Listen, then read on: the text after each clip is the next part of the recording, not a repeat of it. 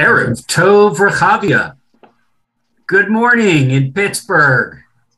Greetings to friends of Israel and today friends of art from around the world. My name is Wayne Firestone. I'm the executive director of the America-Israel Friendship League. And boy, do I miss running around a gallery, contemplating, looking at new creations. For many of us, it's been a long time since we've actually been able to enjoy that experience in person.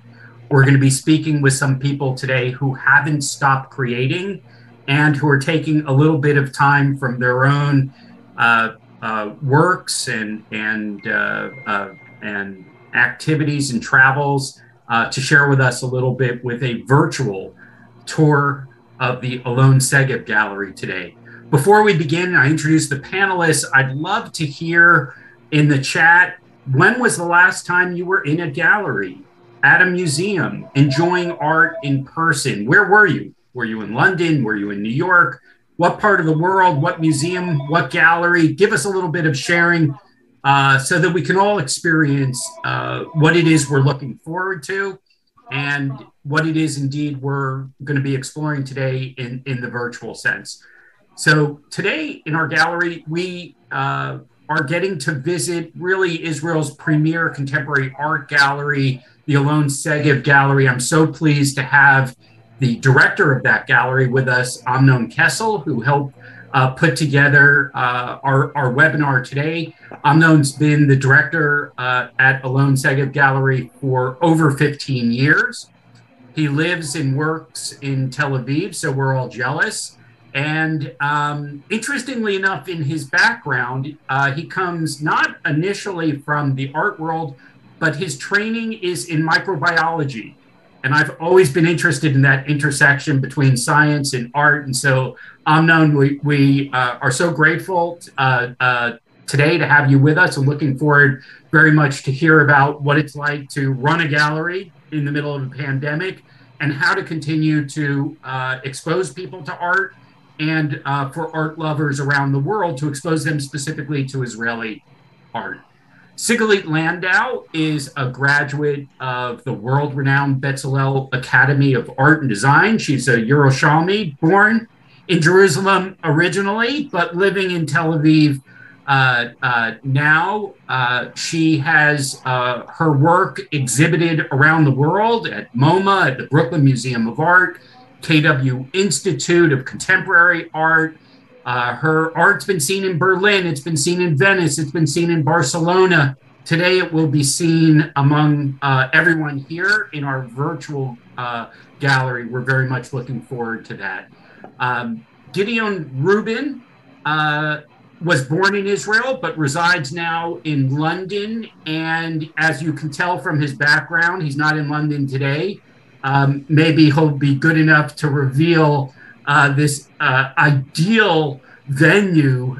Just your wall is so beautiful. I feel we can already feel a little bit of a different part of the Mediterranean with you, Gideon, today.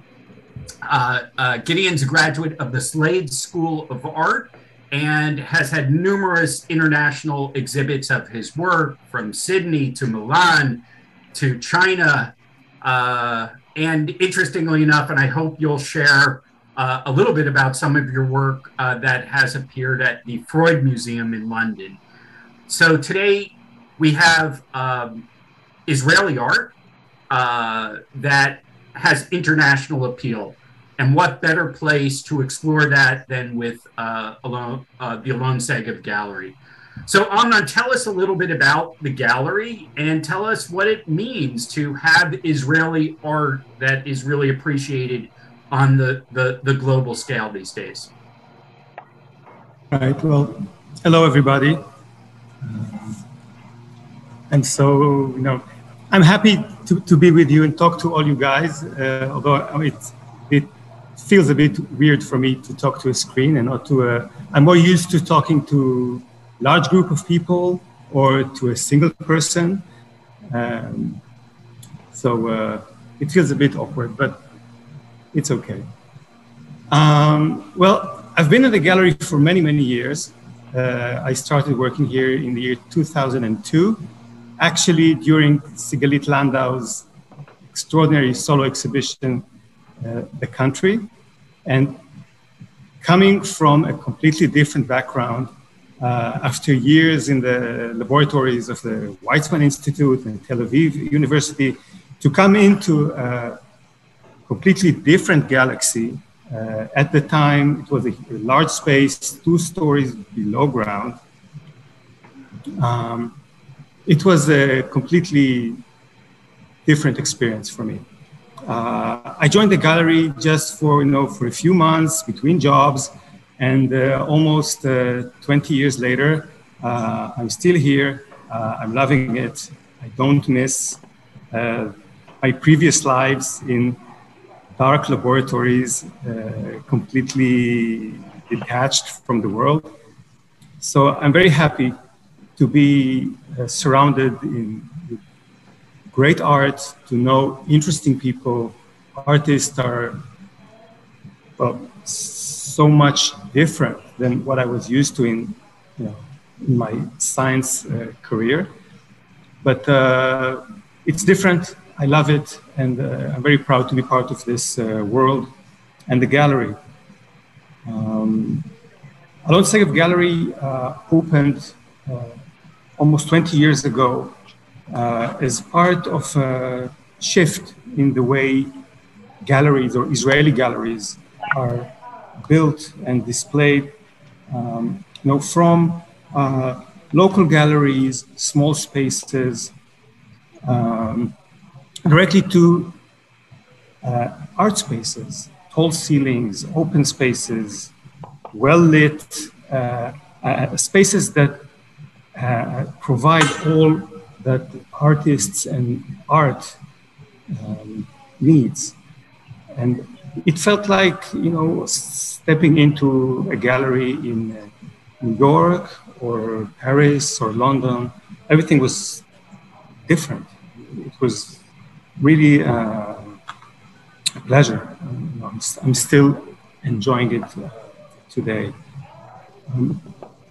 We in the gallery, we work with a small group of artists for long periods of time. They're friends, they're like family. And it's really a pleasure to see how this kind of relationship develops and builds up. And it's really, really wonderful. So what we try to do is we work with the local Israeli art scene and a lot with the international art scene. And I think Israeli art is interesting. It's incredible. And through the years, we see more and more and more interest from the international scene in what is happening here. More and more Israeli artists are exhibiting abroad, and it really opens up,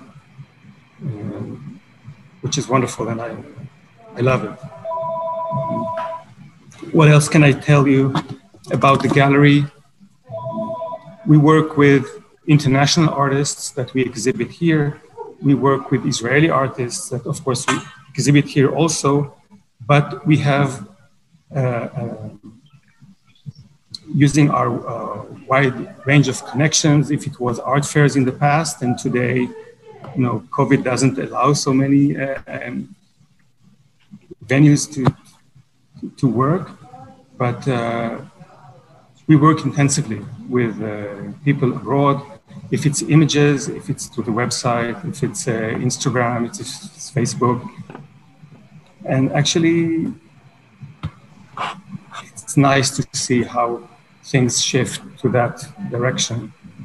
And we keep working, even though the pandemic is difficult and hard.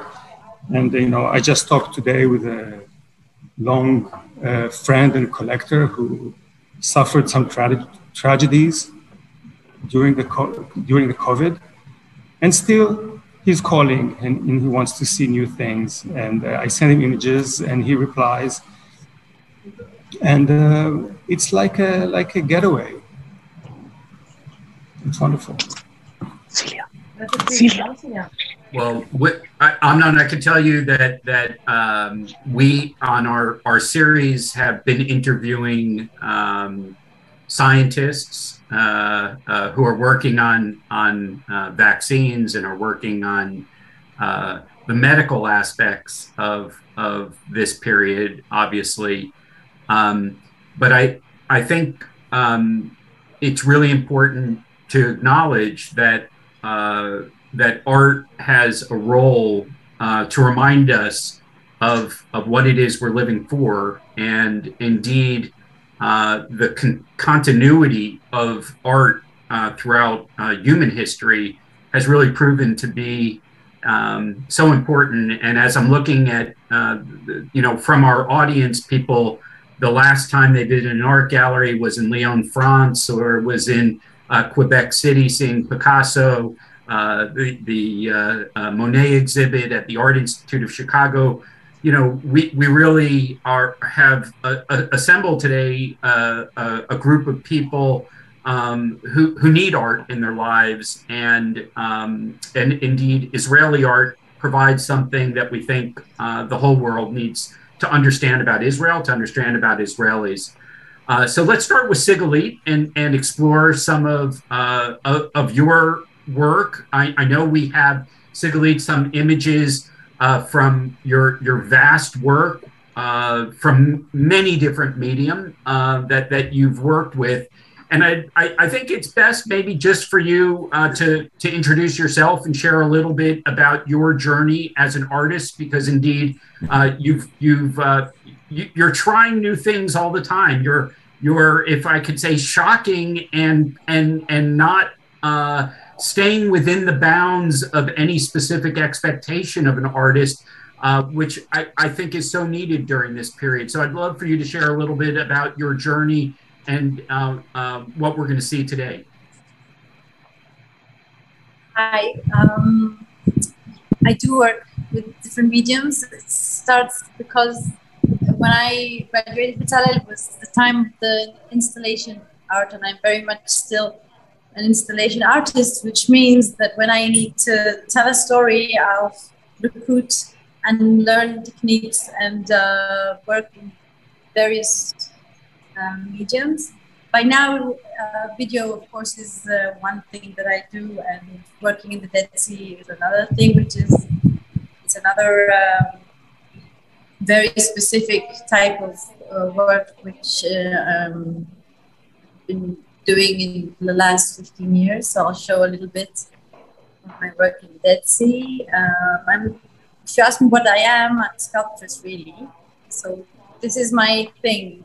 If you give me like a space, and if it's a building with a story, or a space which is a white cube, I will find a way to get my history, my family's history, the building, the architectural story. So what we're seeing now, for instance, is it's kind of a nice clean cut example. When I was invited in 2011 to represent Israel in the Israeli pavilion, so I started research about, how this pavilion came to be, what was the process, and I was doing a kind of a ping pong between Tel Aviv and the Yaakov Rechter's architecture.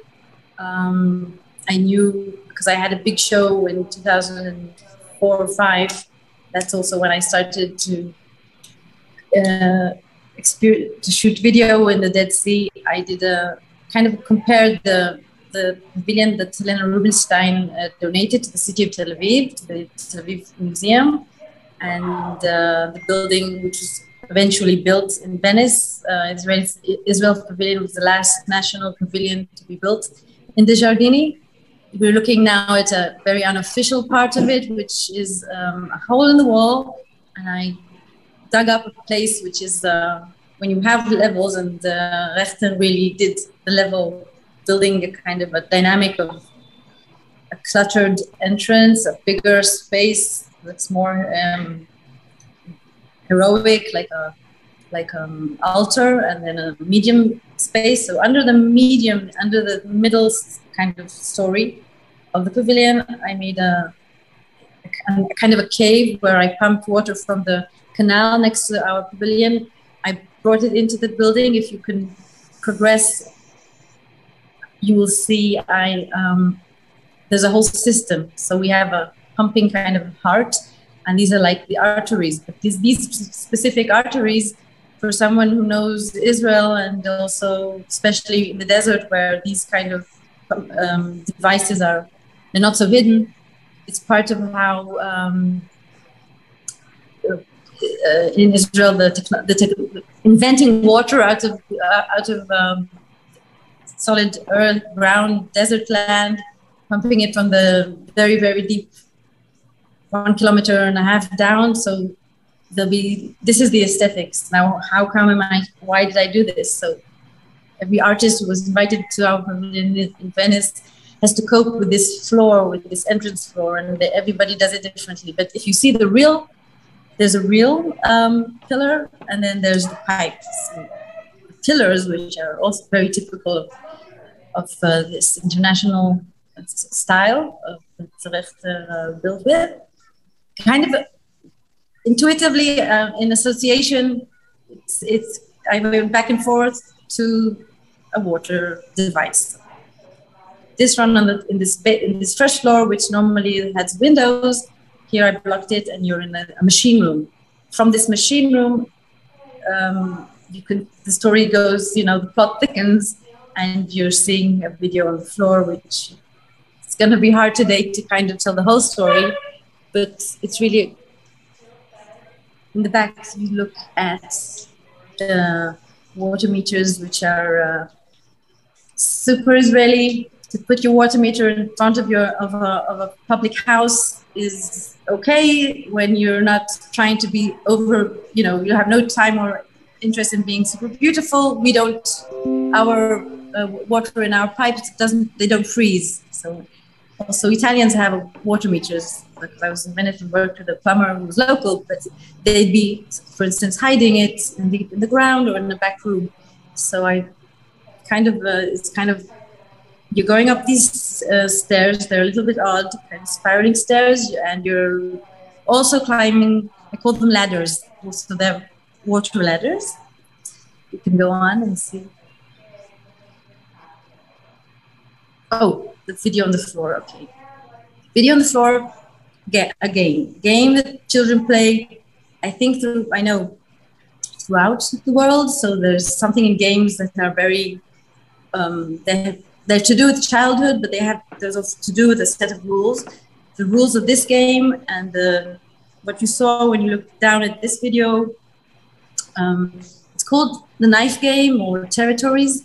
And you're supposed to kind of conquer land in a playful way, and you're throwing a knife. In Hebrew, it's also called the knife game. You're throwing a knife.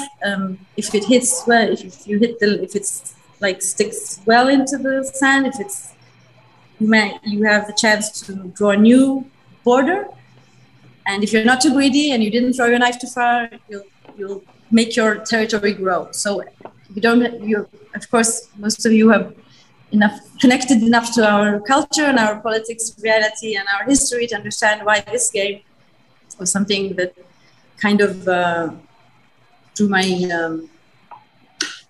interest, my attention. You can see the sea. So we're playing on it's called the littoral, between solid land and sea. Here, the Mediterranean Sea, these three people are playing. I really wanted to create a game between Palestinians in the Gaza and kids from Ashkelon, because Ashkelon is the beach of Zikim, our neighbors. So it's kind of to drop the metaphor and cross borders, and I ended up with a piece which is about borders. So it's one of my subjects, together with corporality and temporality. There's also a parallel video, which was while I was bored and the boys were doing the boy game, I invented a dance where the girl, I worked with a group of dancers, so that came out from the water in a different video and kind of reach and throw, like they like fall on the beach and using their hands rather than a knife, and they draw kind of marks on the beach. So there's always there's the leading reason why I come to a place, and then there's the other things that happen while you're exploring. So it's also true about when I came to the Dead Sea in 2004, a few months after the death of my mother. Here I was, a young artist, invited to do a very, very big show, and I actually, after the big Alon Segev show in 2003, where Tel Aviv was the focal point and the Intifada was going on, I did a show. The show in the Tel Aviv Museum was bringing my inverting the periphery and the area where I grew up, and I grew up in Jerusalem, facing the eastwards, the Dead Sea, northeastern part of Jerusalem. And so we have more water meters. Once you climb there were two elements in the top floor. Whoever was there remembers perhaps. There's a fishing net, which I brought from Jaffa, which obviously, when I suspended it in the water of the Dead Sea, I didn't expect to catch any fish. I just catched a kind of there was a crystallization process which I studied carefully, and I'm still learning more and more about. And the crystals they eliminated, they transform the fishing net into something more seen in maybe Roman sculpture, like that kind of a fabric. It's discrete. The fishing net is kind of has time. It did its time. Next to it, you saw the film, which was a very. This film is called Salted Lake. It's shot in Gdansk, a city which was Danzig, which was turning hands between Germany and Poland. And the two shoes, they look huge in the frame because my partner Yotam was shooting this video lying on a frozen lake. The shoes are on the ice, and because I did spend a lot of time in London, I lived in Philadelphia, I knew that salt and ice have a certain chemistry. The chemistry being that these heavy crystallized salts boots are going to slowly burn their holes, and they can't exist anymore on this earth from this strata. So stratas are also connected very much to what this space was about in terms of architecture. My shoes were falling back down into the machine room. I need the circular story to work. When you descended from that floor, which was more like you went from the present to the past, landing in the future. And the future is a child, and the child is expecting the conference room to be a place where the conflict will be resolved, hopefully one day. What you actually saw was she was trying to tie laces of people who are not there. So it's really very, very multi-layered. So there's an empty table, a deserted table. The audience are the ones who are looking at the 12 laptops. The 12 laptops were 12 different angles, and the child was tying shoes of people who had no intention to stay in the negotiation table, and they deserted and abandoned the discussion barefoot, like prisoners of war or like refugees. So it's kind of a contradiction going on, and here she is, thinking she was the mischievous, but actually it's not. It's her plan didn't work, and the parties didn't deliver, and we're still in the same place today in terms of political situations. So politics comes through the front door or the back door. It's in my work always. Yeah, we have to move on. Here we are 2014, I wanted to make to celebrate the cold peace with Jordan. So it was then that I realized that the same sea that I'm so busy making miracles and metaphors is actually a real border. Why don't we sail across the sea? So it wasn't possible. We did a lot of, we attempted, you know, in every level. All we could do is sail across the sea and stop in this at a certain point where the borders meet. The three entities, the three Jordan, the Jordanians, the Palestinian authorities, and the Israeli territorial waters. But we're the group that sailed with us, it's a very diverse group. We're eating knafe, which came from Amman on that morning, with a friend from Amman. So, utopia or not utopia, there's something really concrete going on, and there's something in my process of dreaming of one day a bridge of salt or a bridge of a metaphoric bridge between the countries. We actually realized that we're going to start building a bridge in the middle of the sea because nobody really wants to go along with us. It's not going to be that easy. Now, just if we can briefly, if that's okay. 2 years ago, we kind of found ourselves wanting to do, instead of a big exhibition, summarize our experiences and the various projects since 2003-4 until 2019 in a book called Salt Years.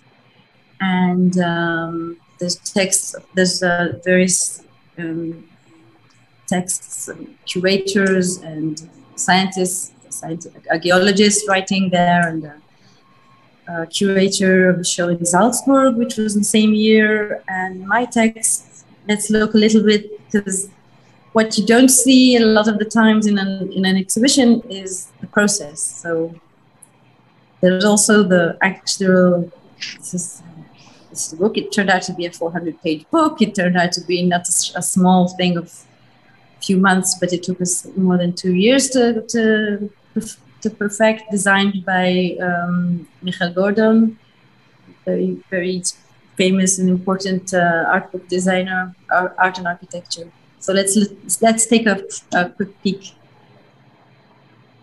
So here you see how we are actually taking out suspended in salt crystals.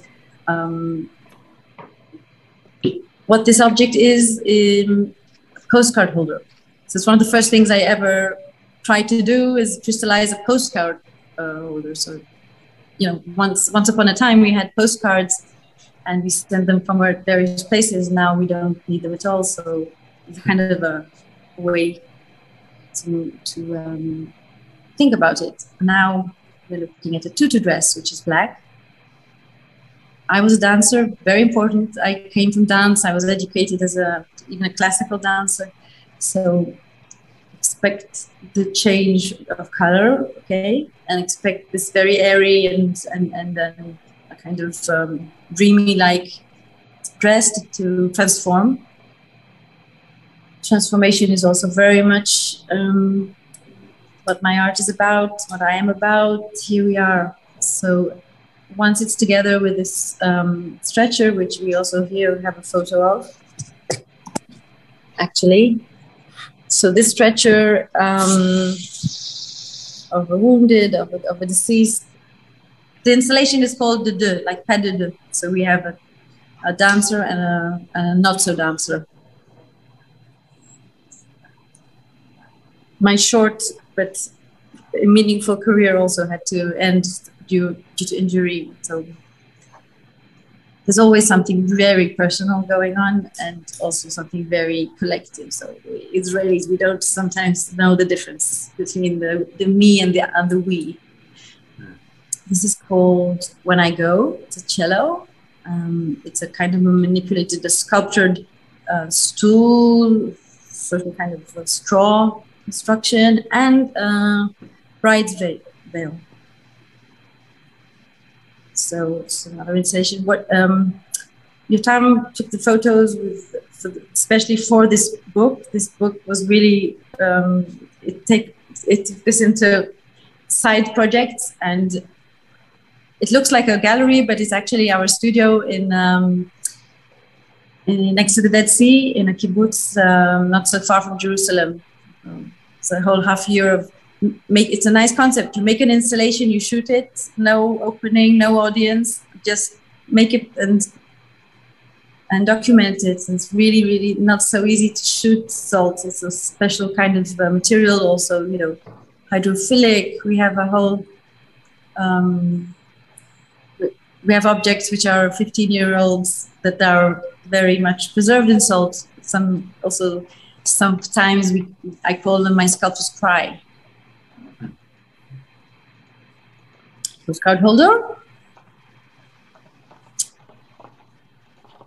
This is less time. There's different times going on here. There's one which has a very thin coat of crystals, salt crystals, and one which was like double the time. When we're talking about weeks, so we're talking about maybe 1 month to 3 months in this specific demonstration. Yeah. So then these installations were shown in Salzburg just before the pandemic hit. So, and the museum has two. It has an old building where I showed a selection of video works. It's called the Rupetirum, and the new building where we showed the salt installations.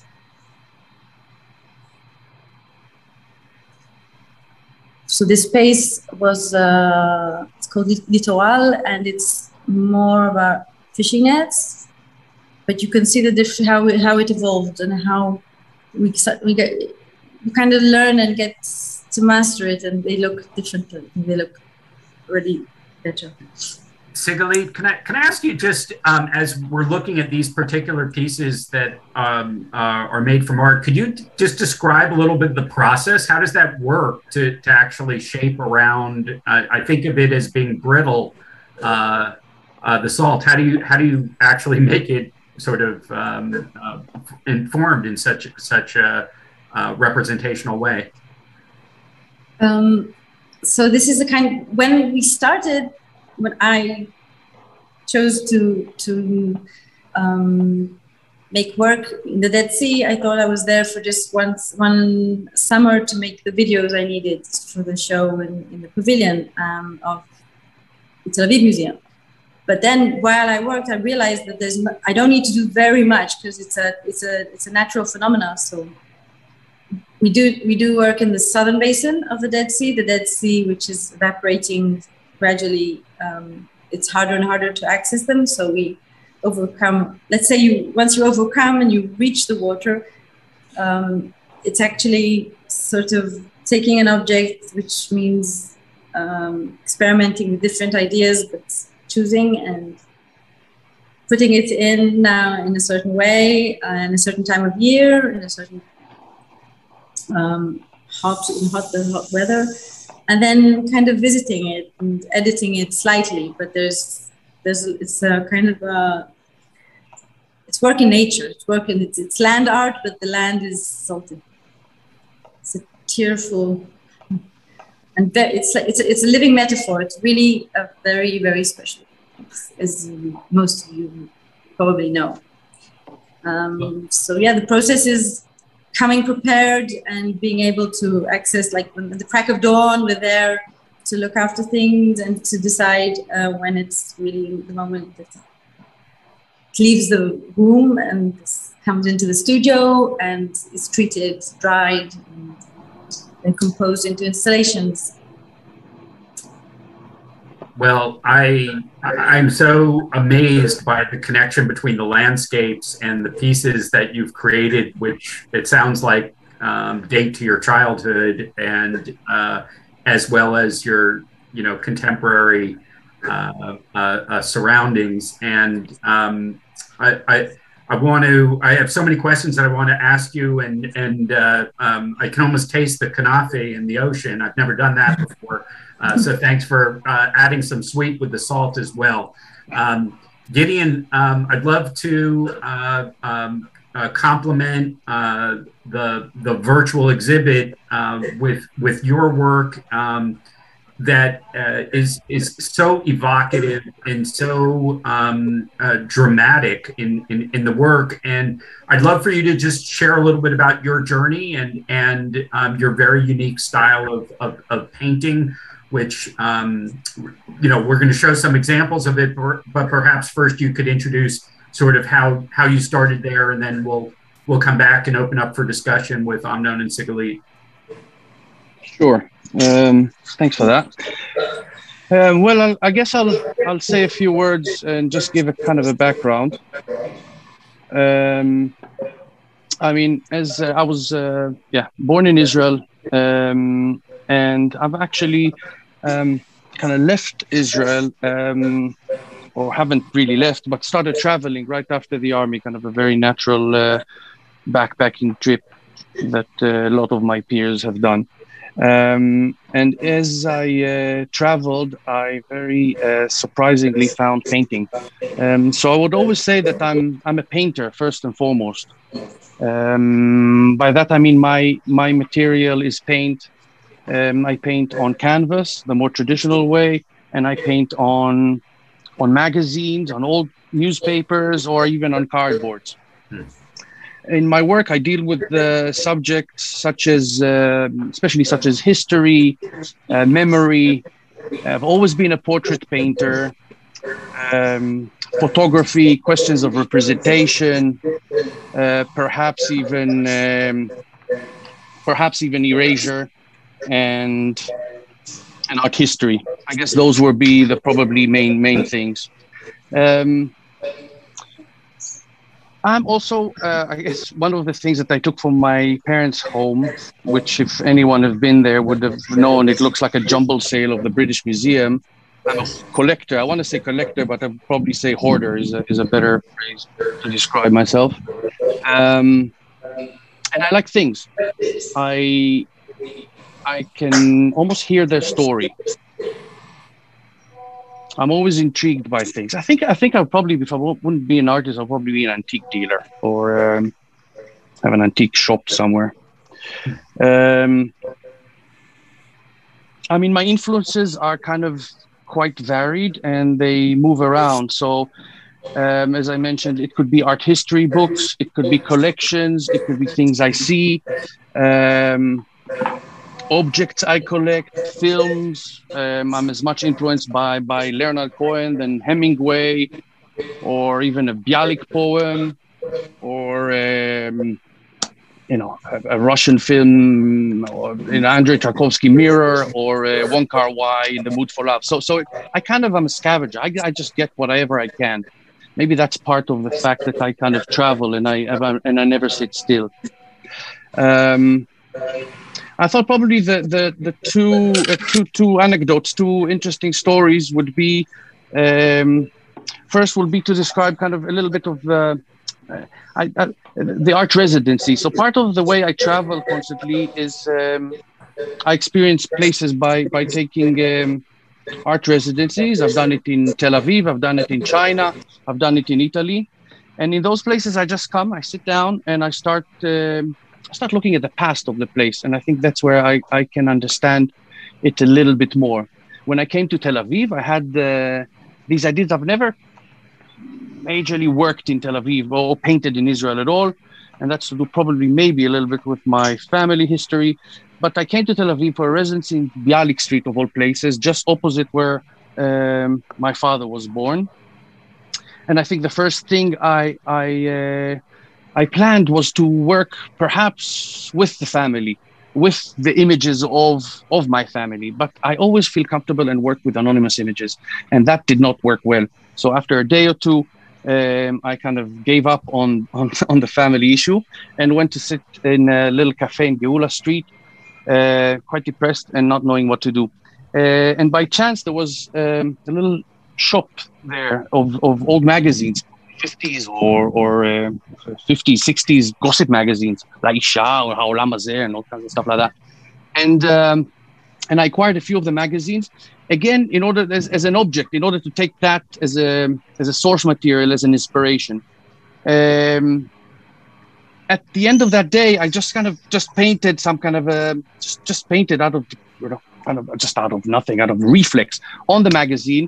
And the next day I came in, it was kind of a little eureka moment. And I was like, oh, that could work. I always wanted to work with text. I never knew how to, but to erase text or to paint over text, it was really what got me going. From that, I went to another residency in China, and there I found, through my wife, who is Chinese, magazines that were published before the Cultural Revolution, called Huabao, and I painted on those. And that was kind of pretty much a kind of museum tour that I had in San Jose in California, in Herzliya Museum in Israel, in Chengdu Museum, where I painted, where I showed these magazines, these kind of old time capsules of magazines, which I altered and painted over. Going to the image that you all see now, and that's also to do with the magazines. So at the time I'm working with magazines, and it's the Freud house, Sigmund Freud's house, is very near to where I live in London. It's about a 10-minute walk, which I happen to visit quite often because it's magical, and I recommend if you haven't been. At that visit, which was kind of a couple of years ago, I remember wondering about the time Freud left Vienna, ran away from Vienna, just in the last moment before the Second World War. And the thought that stayed in my head was, what kind of magazine must have they seen on the newsstand when they fled through Paris and to London? Obviously, I wasn't interested in the magazines with the war. With that, I think I could imagine it quite well, but I wanted to acquire a few of those magazines. The first thing I did was contact my gallery in Cologne, which kind of freaked out, and they were like, look, we can't help you with. There is advantages of having a Chinese wife who doesn't know the intricacies and delicacies and little sensitivities of my side of the world. And she was like, no problem, I'll get it to you through eBay. Miraculously, a week or two later, we got this kind of package of old German magazines. So if you could think of those 50s magazines I was painting before, now I'm looking at German, Austrian magazines from the 30s. Some of them had Nazi images within it, or photographs of Hitler, etc., and the Nazi marching. Some of it was just seemed very, mundane, if you can say that.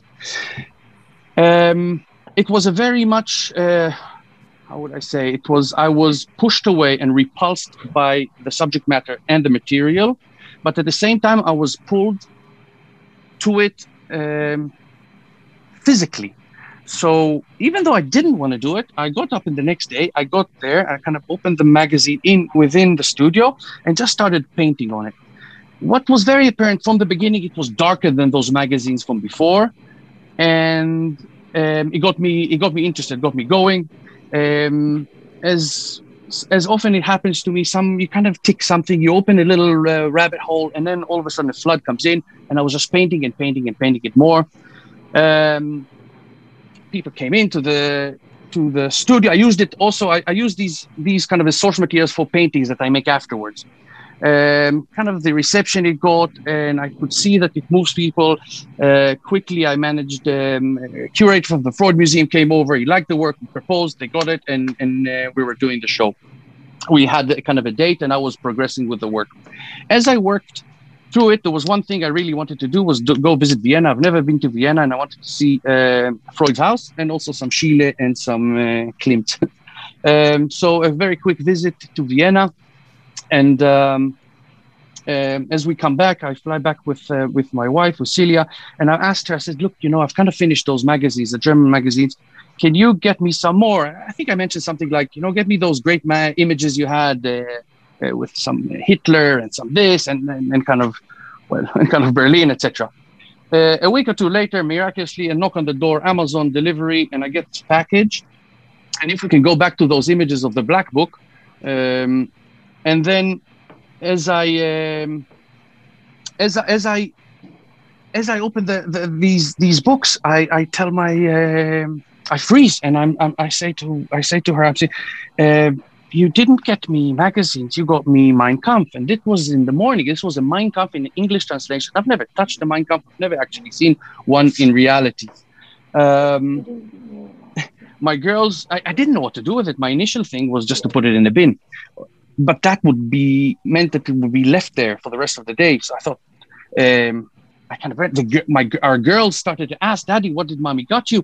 And I said, and she didn't even know what she got me. She was, what's Mein Kampf? It was too early in the morning before school to even go into it. I just took it to the studio and hid it somewhere. And again, the next day I came back and very reluctantly, I took it and started painting it in black, the cover. There's only one example here of that. But it was 18 booklets of this English translations of Mein Kampf that was published in England in 1930s. And I eventually, after 6 months, covered every single word or every single letter within that. It was different because it had images. And that was the kind of heart of the Black Book exhibition within the Freud Museum.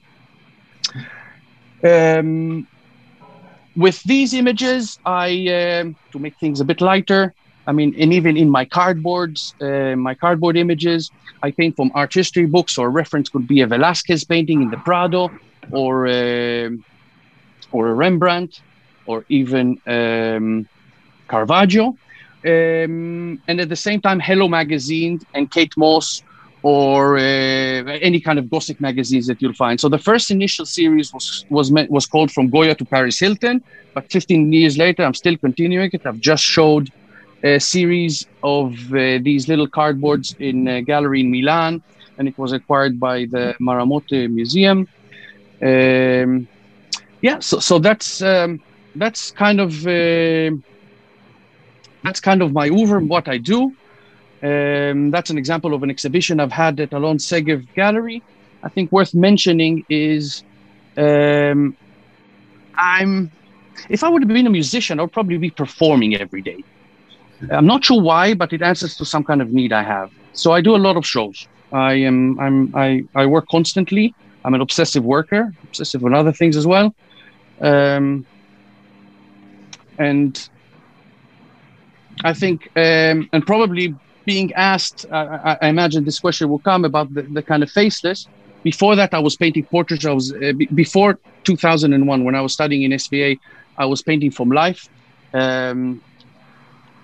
Being a son in a family of, art is kind of a subject matter within the family. I wanted to learn how to paint.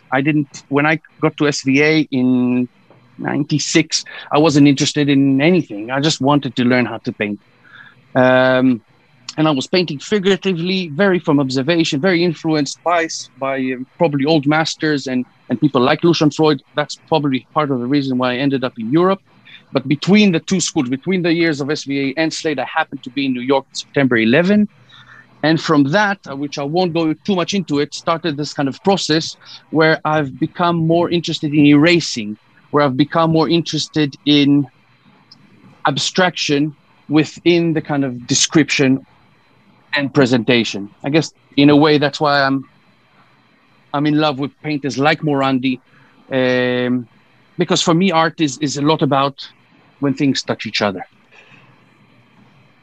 And that's the Caravaggio to Beyonce series. And there's Beyonce right after Caravaggio. These were these paintings specifically at Alon Segev Gallery were made from these German magazines.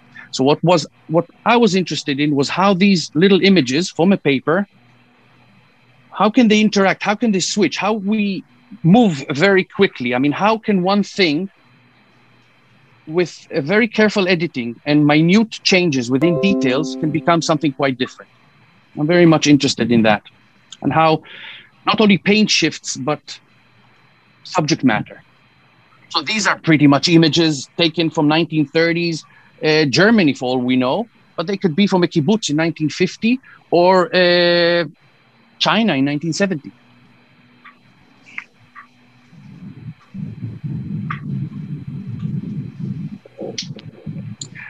This painting is from my next exhibition at Alon Segev Gallery, which will open in September, which I hope I'm going to get there, but now I kind of doubt it.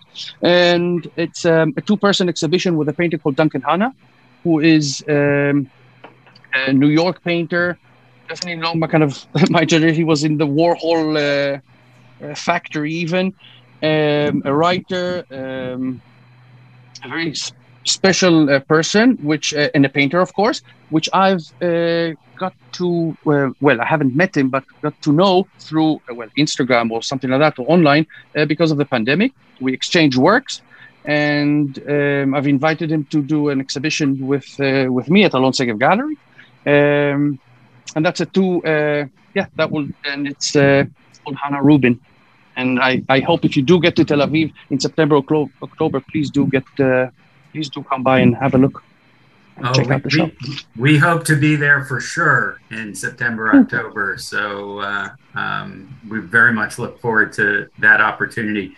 Gideon, it's so interesting to hear your description of your work in terms of being a time capsule and seeing the interaction between Europe and popular culture and your own roots in Israel is really just a fascinating form of storytelling. Amnon, as I think about both Sigalit and Gideon's work, they both have been very clear about their connection with history, and obviously they're as storytellers in different medium and different the journeys that they've been on with their travels, as well as what they see happening.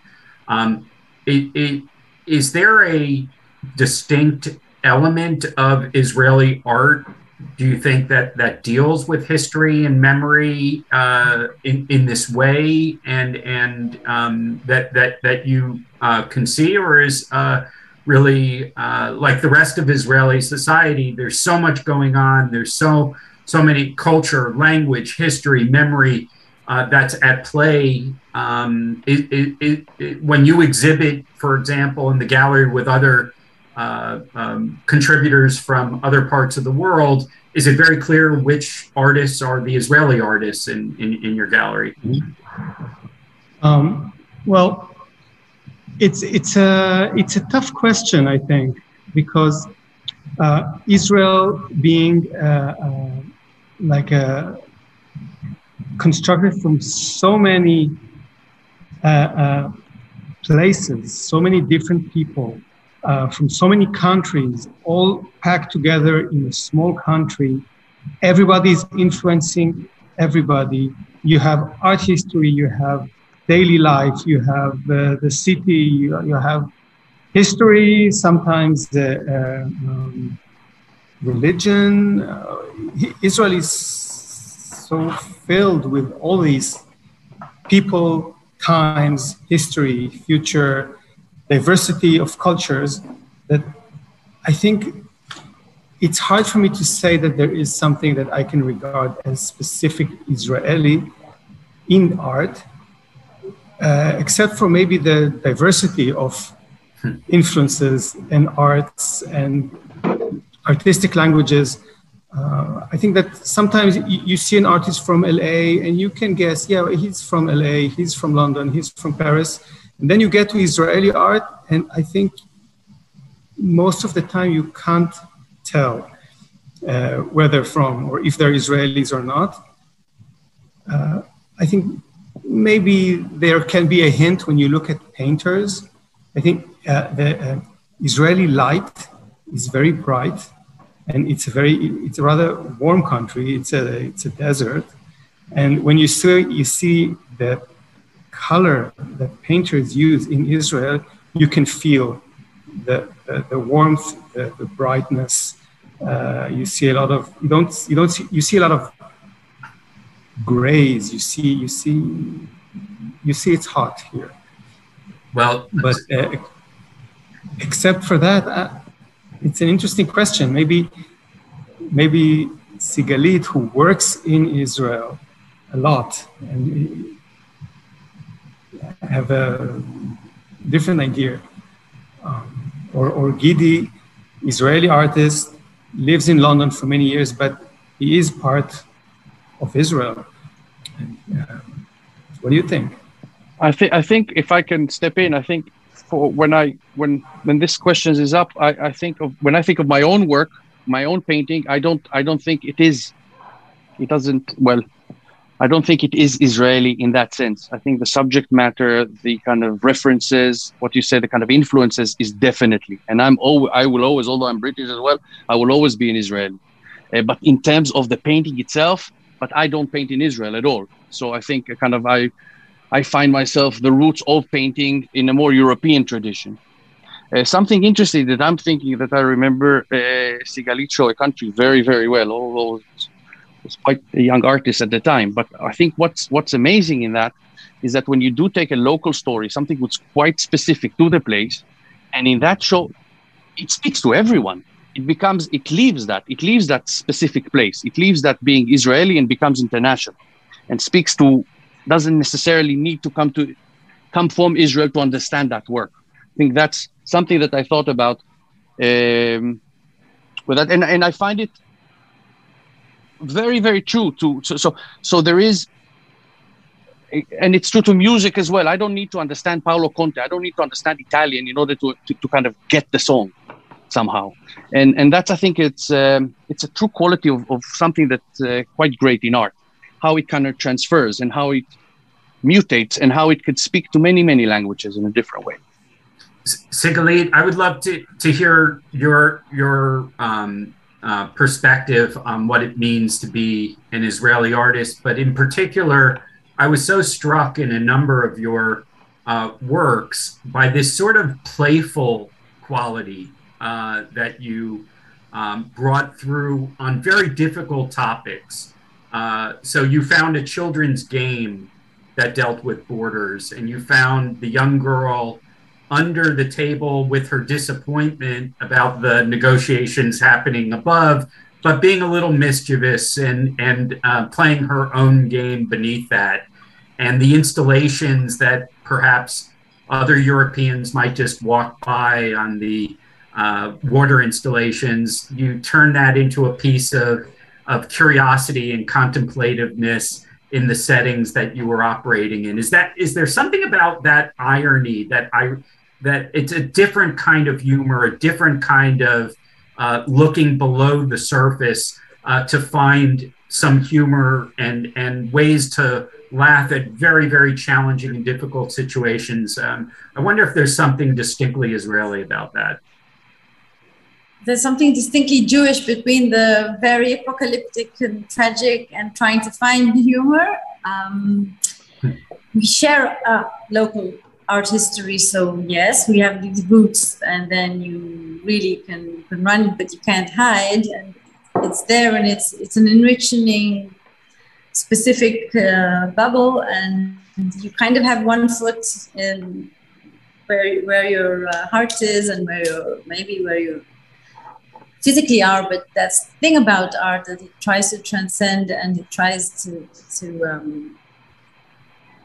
have a dialogue, and I think there's also so much good new younger artists who are, you can see that they're living in a very informed world, even easier than in my days in art school. You had to sit in the library and read a magazine, and then make sure everybody in the critique knew that you read the magazine of what is going on in New York at the time. But when I was in the Cooper Union studying under Hans Hake in an exchange scheme with Bezalel and the Cooper Union, I had fellow students who said, "Oh, I can't go to the river step in the Whitney because I can't see it all." Okay, so there's something very, very hungry and thirsty for us, like experiencing periphery, needing to know everything, and be every travel as Israelis do and as Jews do, and having less of a pictorial tradition. In general, the Jewish people, more a verbal culture, more abstract kind of. At the time when everybody was religious, we were not supposed to make sculpture, images. That was something that was the Gentiles. This is all over. Now it's about the person constructing in a postmodern and post-secular identity of who I am as an individual, and what kind of art everybody you can decide. also there's the chameleon thing. I never hide my being Israeli, but I'm also look at my, my parents were immigrants. They came in the 50s and 60s. So somebody like me would try very hard to be Israeli, but I have an English accent in my Hebrew. Hebrew accent, I'm British as well. Viennese via my grandparents have a similar and that also connection with Anna Frank, Freud. And there's a whole nice, it's a nice, messy, very exciting place to see and do art. I think Israel as a base. Now that we can't travel all over, I think some of us are about to explode because so much of our being here is dependent on our also being, running around and being in other places to inform ourselves and to feel that we belong in this sphere of visual art. Well, at the moment, many of us are not able to run around, and so we are living vicariously through your art. And Gideon and Sigalit, you have been so generous in sharing not only the images that we got to look at today, but about your processes and about your thinking about your work and your identities and how it connects to works that are enjoyed and contemplated and shared in Israel and indeed around the world, and we're really grateful for that. This hour has sped by incredibly fast. I have so many additional questions and questions from the audience I would love to cover. So Amnon, we may have to do a follow-up episode one day to see what they're what they're working on now is what frankly I'm most curious, and because indeed we need you. We need your creative spirit and creative insights, and to help, I think, understand this period as well as get through this period. But the insights from artists and from Israel, I think in particular Israeli artists and the roots of this creative moment are really going to be needed for us to understand and process indeed what it's been like. So for now, unfortunately, we don't have more time today, but I just want to thank Amnon and Sigalit and Gideon for being with us and sharing from the Alon Segev Gallery.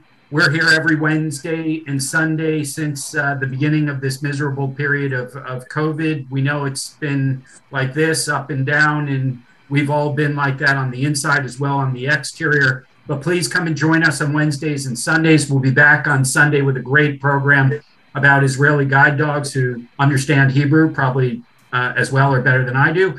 And so we'll continue our series all through the summer. We've got some great concerts. We have some great creations of Israeli artists and Israeli innovators. So please come and join us. And we want to wish everyone a safe and happy week. Thanks again to all our friends in Israel and Gideon. Thank you. Thank you very much. Thank you for this.